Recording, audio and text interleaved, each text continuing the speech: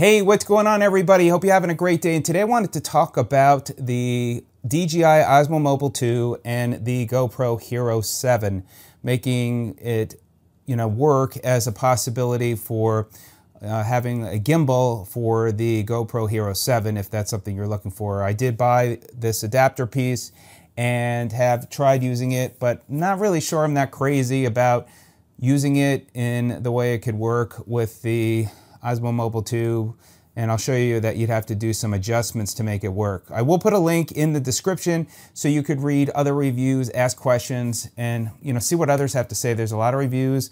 A lot of people seem to like it, but I'm just not sure that for me personally that I would really use it now the way it works. So when I originally got the Osmo Mobile 2, I got it for my phone, which has worked well. And I thought, hey, for the adapter, because when I got the GoPro Hero 7 camera, I thought that would be cool, so I would get it.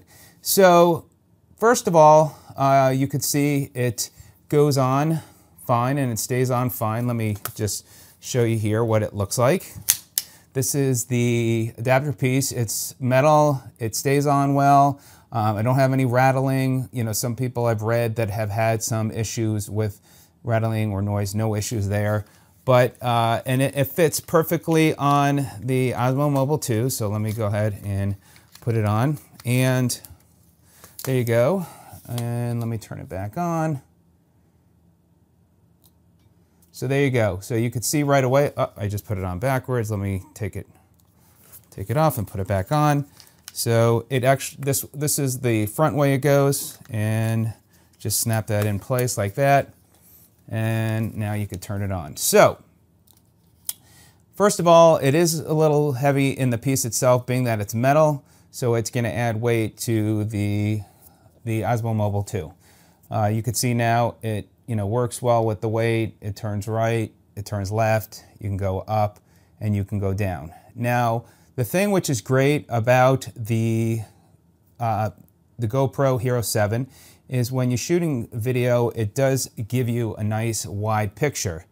The problem is when you hold it in this direction is that you are hitting this piece of the Osmo Mobile 2. So that is going to get in the way. Now I'm going to go ahead and turn it on here a second. And I am just holding it here, and let me shoot some video here. Now I have this in the, let's put it on the linear. So I'm going to put it on linear. And when I were to shoot the video, now you could see on the, what it's showing, and you'll see here, it's showing this part of the Osmo Mobile 2 showing up, and that is in the linear. So that is a problem in itself. And now if I were to put it on even a step further, and you really want to go even to, let's do wide now. So now I'm going to do wide. Now I'll show you what wide looks like. So now this is wide. You can see now you're really seeing quite a bit more of the Osmo Mobile 2. And who wants to have that showing up on your videos? Now I'm going to go ahead and put it on the super wide. Let's get it on the super view. So now we're back, and now this is what it looks like with the super view. So now you really can see a lot of the Osmo Mobile 2. So to me, obviously that's not going to work. Now, the way it can work a couple of ways is, one, if you were to put this in this direction upward and then holding your Osmo Mobile 2 this direction, that would work. Now, I will tell you, I feel like this is going to put a lot of strain on your wrist. It is heavier if you're doing it that way, and it may become uncomfortable. So what a lot of other people do is they'll hold the GoPro in backwards position like this, and then they'll maybe turn it around. So then, let me see, I'll show you here. If I were to turn it around this way, and then roll the GoPro Hero 7, and turn that around, then you're not going to have interference by your Osmo Mobile 2. Let's see if I can get it go a little bit further. It's not going all the way, but some people have gotten it to work backwards, and then you could move it that way. It just becomes, I think, a little odd.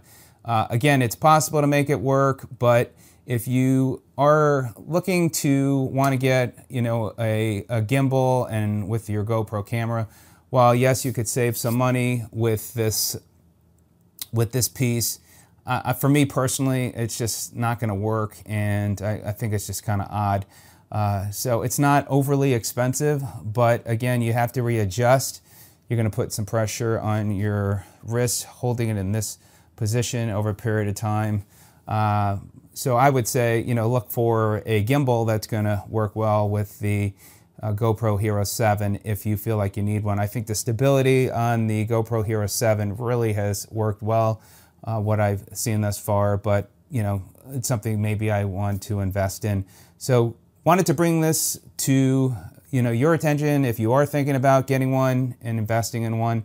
So that's my thoughts. You can see from the video how unfortunately it just, unless you want to hold it backwards or hold it this way, it's not going to really work well, because then you'll otherwise have the Osmo Mobile 2 right in your view of your video. So let me know if you have any questions. I hope this short video is of help. Not too confusing, but I wanted to at least share this with you. I am sending it back, was hoping that maybe it would work, but for me personally, not something that I feel would work well for what I'm hoping it would do, because I know I probably won't use it. I'm just going to keep it in the box. All right, everybody, have a great day. Thanks so much for watching. We'll see you on the next video. Take care.